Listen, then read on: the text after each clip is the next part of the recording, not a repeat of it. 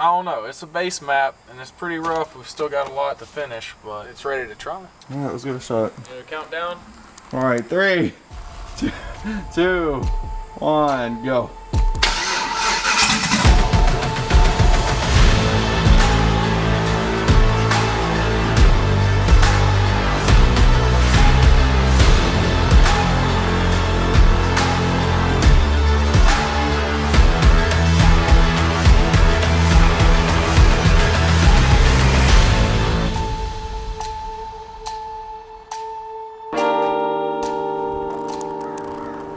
It has been a long time since I've driven this truck, I'll be honest. Ooh, I'm back in the saddle.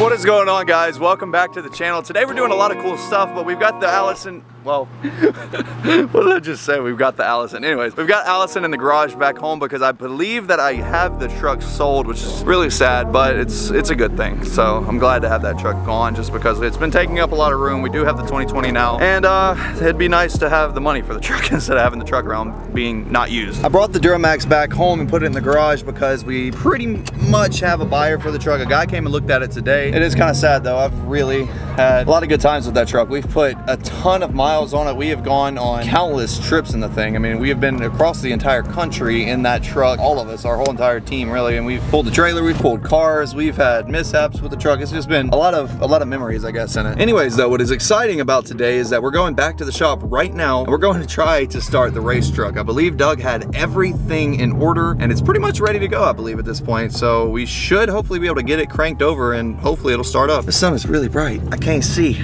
I'm legally blind. I'm legally blind. If the truck does start, which I'm really hoping it does, but if it does start, it's probably gonna run like crap because it doesn't have a good tune on it. Doug has been working on the Holley EFI little interface for tuning, and he's been working on trying to get some kind of like a base map on there just to get it started up. And so I think we're about ready to test it out and see. But again, if it does, it's really not gonna run well, but it's at least gonna be enough to make sure that everything's going good on it, which is exciting. After that, if you guys saw last video, you saw that we took a giant road trip in the GT350. We got that twin turbo built engine set up, completely broken in. The mileage is perfect now, so we should be good today to change in the full synthetic AMSOIL and take out that crappy conventional oil that we put in there for break-in, which is also going to be really cool because that means that we can start really data logging and running it up past 6,000 RPM and running it up past 50% throttle, and oh god, we can hopefully get the boost controller put on and get it dyno tuned and find out what the car is truly making, which is, there's a lot of good stuff happening right now, long story short. So can't really tell you guys everything that we're going to be doing, but just know you've got a lot to look forward to at least.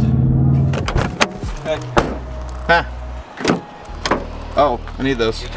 Anyways, though, if we walk over here, you see that we've got a ton of room now that Allison is out of the way. So hopefully we'll be able to put something up there, lift it up, and actually fit another car underneath. We've got room back there still once we move the Camaro out of the way. Also, tonight, Daniel is going to be getting his car running, which is exciting. If you guys want to check that out on his channel, you can click up above right now and go do that. But he's got the new engine put in it. He's got everything pretty much done. The only thing that he's got to do tonight is stab the trans, and this car is going to be running. Also, guys, the GT500 giveaway is now live, and you guys have been like absolutely killing it with the entries. I appreciate it. We are having trouble keeping up with the inventory. It's really cool. I love doing these giveaways, like I've been saying, because it's pretty much the only chance that I have at giving back to the people that have been helping me out since the beginning and all the supporters and everything. So if you guys missed the video of us giving Meep to the new winner of that car, you can go click above right now and check it out. We had a lot of fun and he really enjoyed the car. It was pretty wild. We let him take it on a test drive with me and he about scared me. He was not afraid of that car at all. So that was really cool to see. It looked like we had just like pretty much planted a new little car enthusiast, and he was really enjoying it. He really hadn't driven manual cars or anything like that, and he hadn't really been in the car scene that much. So it was really cool to see a new person get into the car scene because of something that we did by giving them like a pretty much nice race car. That was really awesome. It's just, it made my heart warm. So Doug is on the phone still, but once he gets off the phone, we're gonna work on hopefully giving you guys an update on the race truck, give a first start on it, give it a shot, and see what happens. Then after we get that done, taken care of, we're gonna move on to the GT350. We're gonna swap out that conventional oil, like I said, for that full synthetic AMSOIL, which we've already got. We've got a filter, we're ready to go. By the way, also,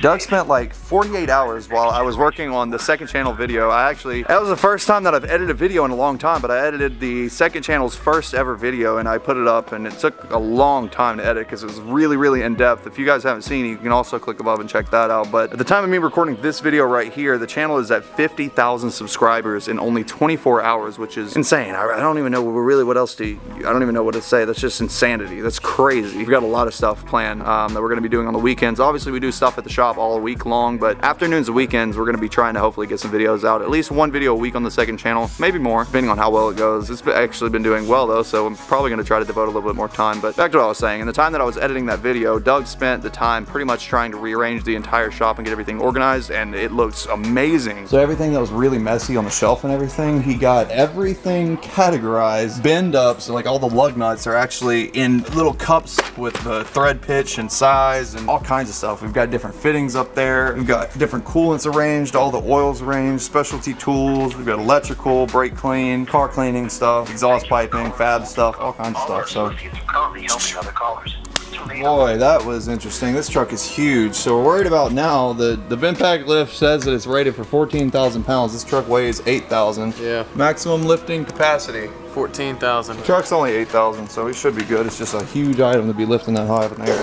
Jesus, dude. It's gonna stand back here. Yeah, I was gonna say, this is large, man. This is the most weight that this lift has seen yet. Shout out bin pack. It's going. It's just a little bit slower climbing than normal. There you go. That's sketch. You want to move the GT500 under here? That way we got a little bit more room to work with for the truck. Hopefully our lifts don't decide to just give out and drop this giant truck onto the roof of our GT500. That would be really upsetting. Yeah, you're clear. Awesome. All right, we got everything pretty much moved around. Allison's back home because we got to sell it, obviously. We've got the 2020 up on the lift now, GT500 below it, Camaro behind it. We've got the GT over there where it's stuck at for the moment. But we'll have some videos on that car coming up soon because we're actually putting that engine in, which is exciting. So make sure you stay tuned for that. The truck is here. I've been driving the GT350 daily like I told you guys I was getting it for. See, and y'all were doubting me. I told you I was going to daily drive it once it was done. But it is time to give this thing its first start, or at least try. Doug has been on the phone with Holley over the last few days trying to call them and figure out every single thing that he's been running into. There's been a ton of hiccups with it, but everything's been going pretty smoothly, I think. Shout out Ty, Lucas, and Kevin at Holley EFI Tech. Thanks for the help, guys. Appreciate that. So about 2 weeks ago, we made a video and we kind of gave you guys an outline of all the stuff that Doug has been doing with this truck electrically. So we've been trying to get the battery in, getting all the ground hooked up, getting all the main power, all that good stuff hooked up to the ECU. And everything has been going great. As you guys saw probably in that video, Doug fabricated an entire harness for the truck completely out of nowhere, and it looks amazing. So everything should work great, depending on how good of an electrician Doug is. A terrible one. A terrible one. But let me give you guys a quick rundown of what Doug's been up to. So we've got our main power switch right here, which is actually ground. So you cut ground and it kills all power to the truck. We've got our main power running down the frame rail all the way up. We've got, as you guys saw, I'm not going to go into full detail, but we've got the distribution block underneath. We've got our gas pedal. We actually had to get a different gas pedal that is compatible with the Holley stuff. This one's got a 6-pin adapter, whereas the other one I think had like a 4-pin, right? Yeah, I think it was a 4-pin, but either way, we'll fab up a bracket, but I just wanted to make sure this thing worked first. Yeah, so give it some throttle. As you guys see, in here in the throttle body, we've got the ECU telling the throttle body to open up, so we've got drive-by wire working properly. Our new injectors from FIC are in, so huge thanks to those guys over there at FIC. As you guys see, the banner up there on the wall, we use them for pretty much every build that we've got. We've got them in the GT350, we've got them in the black car coming up soon, we've got them in the race truck. Everything that we need injectors for, there are the go-to. So if you guys are interested in checking out their injectors, make sure you click the link down there in the description. You can go check out, they've got injectors literally for just about anything, and they're really, really nice. They've been great so far. So we got the injectors put in, and also all the powers ran, the alternators hooked up, the belts installed, intake manifold from Holley is put on, fuel rails are put on. We've got our adapter fuel rail from the stock pump and stock lines up to our fuel rail for the Holley. Got all that adapted and hooked up. Our headers are on. We've got new spark plugs put in, plug wires, coils hooked up, all kinds of stuff. All our base spark, base fuel, base everything. I tweaked a couple little settings here and there, but it's going to need a lot more. Oh, yeah. For a first start, we'll try it and see. So like he said, if you guys have been watching the channel a while, you probably already know this type of stuff, this lingo, but we got a base map put on the truck, which is basically just a tune that is simply just to get it running. It's obviously not good enough to keep it idling probably, but at least we'll be able to get it started and make sure that everything is working properly. I don't even remember the last time this truck was running, honestly. Yeah, I do. I lied, yes I do. The last time that this truck was running, whenever we went to Galat Motorsports in North Carolina, we took the black car, we took this truck, and that was the fastest pass that I'd ever ran in that car. It was right after the two-step got on, and then shortly after that I ended up running mid-9s, so that was cool. But unfortunately that day at the track, the truck started having trans issues, so we had to pull the truck down. And while the trans was out, we were like, well, let's go ahead and convert it over to Holley EFI. In theory, that sounds awesome, but unfortunately, we had a lot of complications along the route, and Doug luckily swooped in and Mother Goose this thing back to life. So we've got everything, I believe, fixed on it now. There was a lot of problems with it before and a lot of things that weren't hooked up and weren't ready, but I think Doug has got everything on the Holley EFI system pretty much set up and ready to go at this point. Do you want to just check under the hood, make sure no leaks and everything? Yeah. Fuel pump is priming, so we are looking for fuel leaks now out of the injectors, which it looks like all the injectors are working good. Throttle body's working great. Nothing is in the way, so I think we're clear to start. How confident are you in it? I don't know. It's a base map and it's pretty rough. We've still got a lot to finish, but it's ready to try. All right, let's give it a shot. Countdown. All right, 3, 2, 1, go.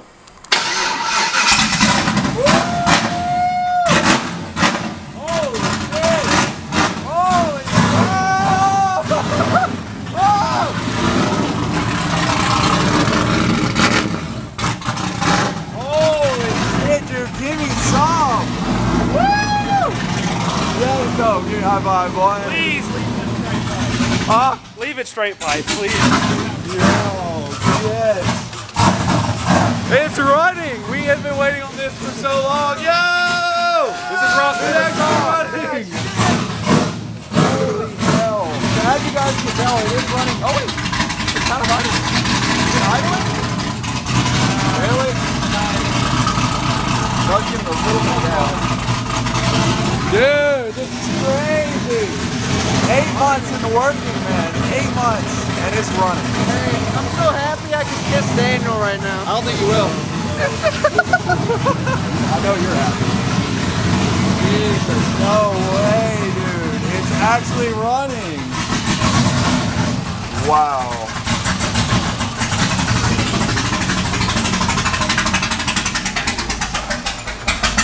Just a little. Doug. I love you. You like that exhaust? Sick. Sounds cool. He said sounds cool. That is insane. No freaking way. I'm like, I don't even know what to say. That's crazy, dude. This is the same fuel too that's been in there forever too, and it's still, that could be a reason for the sputtering. And yeah, this gas is only there for like 2 months. yeah. Wow. This car sat for a year and started right up, Jake. Did it sound good? I don't even, I'm not sure what to say at this point. That is sick. 8-second drag truck inbound. Oh, so at this point, that's exciting because we got our first start. All we got to do at this point is hopefully finish getting everything front to back patched up and getting it set up and ready to go for tuning. Whenever that's taken care of, I think we're just going to bring it to a tuner and let them put a map on it. Once we get a good map on the truck, hopefully we'll be able to start driving it around. We're pretty much there though. If it's starting, that's as close as we need to be. So as you guys see, we've got a little switch panel here. So all you do is flip it on. Whenever you're ready to start it, you just, obviously we're not going to start it again, but you get the point. So we've got a lot of cleaning up to do obviously in here. We still got to get our Holley screen and get it put in and mounted up behind the dash. After that, we're going to put 2 seats in here with brackets, harness bar, harnesses, redo our headliner because it's falling for some reason. Fab up a bracket. Yeah, fab up a bracket for the gas pedal. I figured we'd put it over here so the passenger can be the one and you'll have to steer. Terrifying. Yeah, I'll put it right there. No brake, just the pedal. I think it's going to be really just about getting everything fixed up and getting it ready to strap on a dyno and get it tuned. This is crazy. Can we talk about how good this sounds too? No kidding, dude. It sounds like a freaking pro mod. Bro, this is my new favorite song. Sorry, Jaeger. After everything is patched up though, I guess we'll start looking into what the next phase for the truck is. Once it's running and actually reliable NA, then we'll start looking into To break it again? hopefully not. Job security.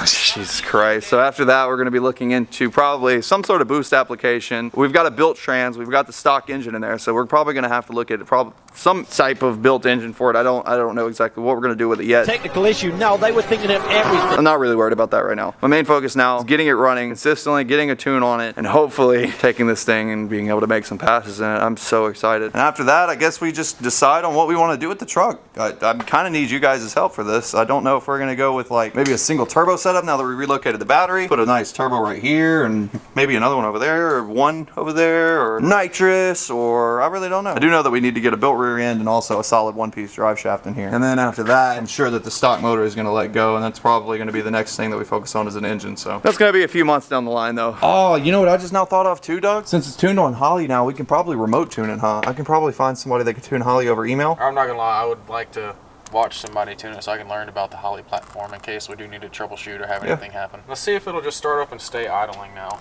Okay.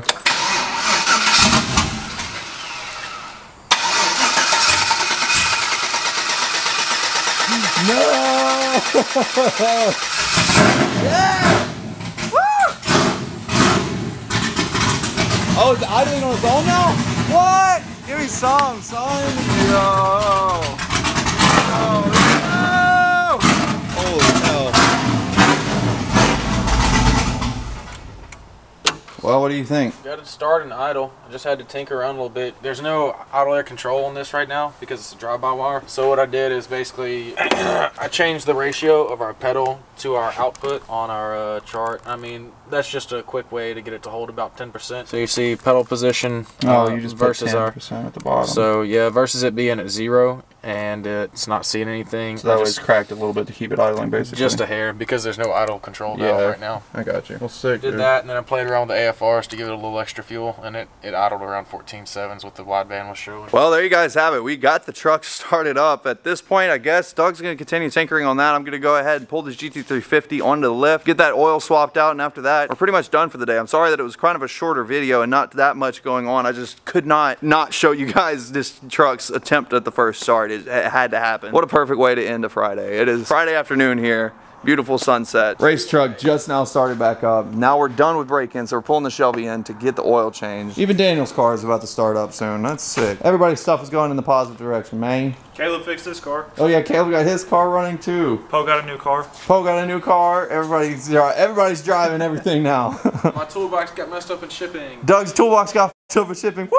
That really ruined my day. Alright, I'm gonna stop talking. Let's pull this thing in.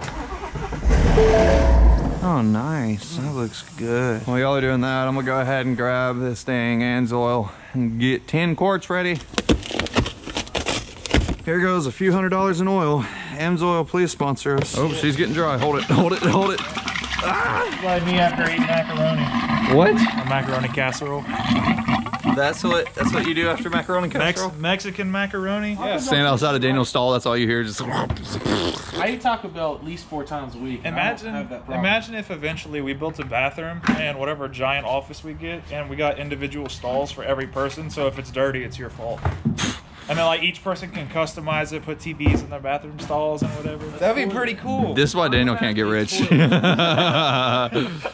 dopest bathroom ever. Yeah, Daniel's gonna have TV in front of my bathtub. Jesus Christ. Y'all gonna be wasting money on shit? I'm gonna have race. That's not wasteful. Yeah, Doug's gonna have 10 Vipers. Dude, and you shower every single day, or at least you should. If you don't, I don't know why. But imagine being able to enjoy your showers even more. Not only are they hot, but they're entertaining too. You wanna grab a cup so we can take a test sample from this break-in or what? Yep. I love this little light. This light was a great investment. That way now you guys can see everything that we're doing instead of it being pitch black. It's only 200 bucks too. Go, blue, go! Me and Doug argue about cobalt in Milwaukee so much. Hey look, I ain't gonna lie though.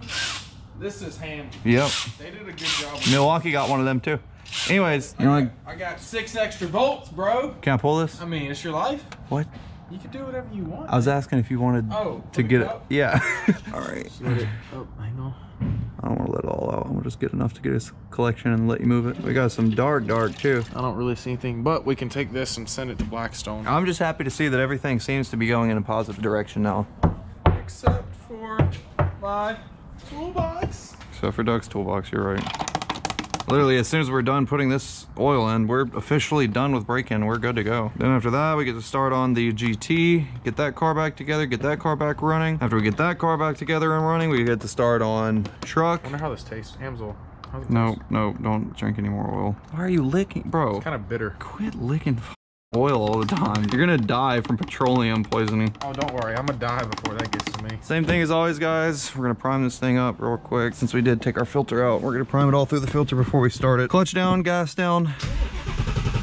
2, 3, 4, 5, 6, 7. All right, let's go.